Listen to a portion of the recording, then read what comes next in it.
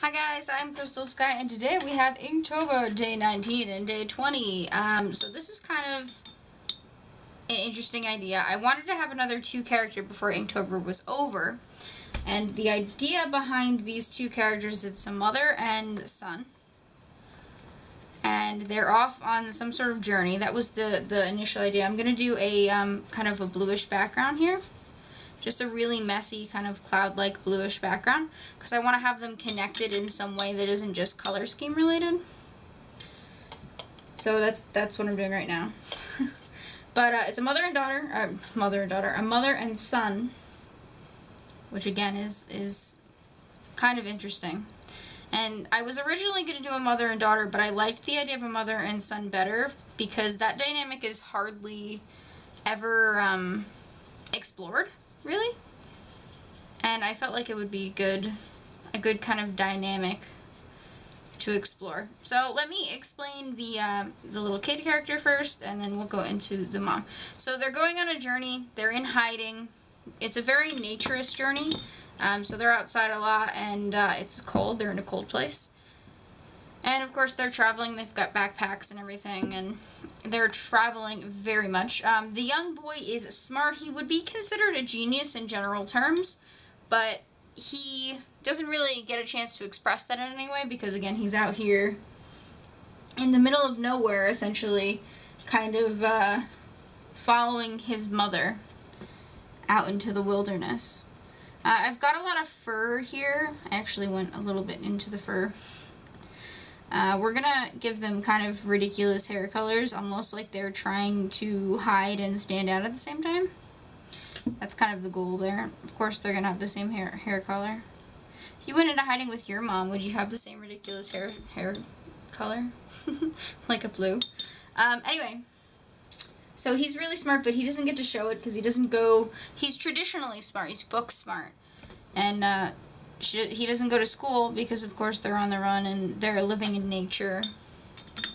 And he doesn't have time to show any of his general prowess. So it's unbeknownst to pretty much everybody that he is smart. Very smart. Because he's not street smart, he's book smart. I kind of designed him to be like a puffball type character. I was thinking of like a very little kid in like a really puffy jacket. That was kind of the idea behind that. And then we will talk about the mother. So she got into some trouble, not from like a government, but from a bad group of guys, right? Her maternal instinct kicked in at some point, and she decided that her son couldn't live where they were living together. She had to protect him, and that was the whole goal between going into hiding. So she decided she was once a very well-respected mountain survivalist, and so she decided she was going to go out into the wilderness and bring her son with her, and they were going to live there. I'm going to give them kind of jeans, even though it matches the background, but I'll give it a different color after the first wash, if I can. Kind of lighter. So that was the goal. They're hiding from bad people. Very bad people. And the mother decided they were going to live out in nature so that they couldn't find him because, you know, most of the bad people are city folk. I guess in her opinion would be. She's very overprotective of her little son. And of course they're on the run, so she has to be. And she's pretty smart. She's a survivalist in nature. And no one gets to see how smart her son is. Because he is very smart. But just like I said, book smart. I'm sure the story would progress them living in a cabin that she built herself in the middle of the woods. And anybody who approached would be a danger to herself and her son. But, you know, she would invite them in cautiously. They're so far off the map that it's probably not a super danger if they find a hunter or something. And the story would progress just in that one house with this one little family. And eventually we'd see how that would play out for both of them. So he's going to grow up eventually and You know, she's on the run, so will she ever be able to get back? And that would be the story. What do you guys think about kind of an on-the-run type story like that? I don't normally do stories like that, actually, where it's one scene. I usually go overboard with a whole bunch of different places, because I can make a story in any place as long as I have my imagination, and my imagination is pretty wild. Like a bucking bronco horse. Nuts. Anyway, I have them have a little bit darker skin color. Maybe they came from like a really hot place and now they're in a cold place. If you were a little kid, you'd be pretty scared. Like, he's pretty scared. But he trusts his mom, you know. Do you trust your mom? If I were that little, I'd probably trust my mom no matter what.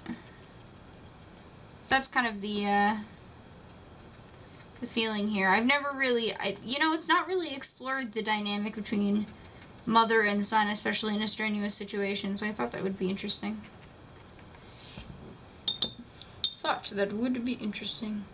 This fur up here on her is just not so good, and then the fur on him is good on the bottom. That's what I was going for on the bottom, and then it just kind of got too much color. So we're just going to brush that around a little bit.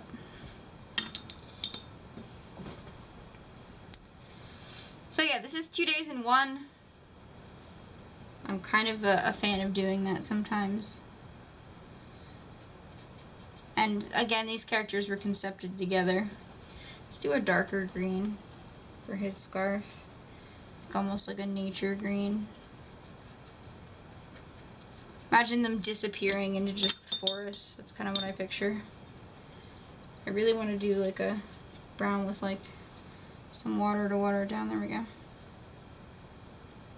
Oops. Really big laced up boots and little brown shoes for the boy.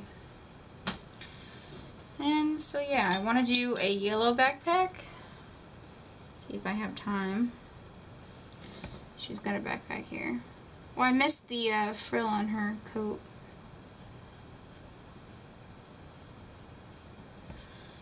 Alright, we got a yellow backpack. And then a little bit of frill to do on the coat up here. It's better. Alrighty guys, so those are 2 days done at the same time. So I'm pretty happy with that. But again, they were joint characters and I wanted to have them together no matter what. So thank you guys so much for watching, and I'll see you guys for day 21. We're getting there. We got like 9 days left.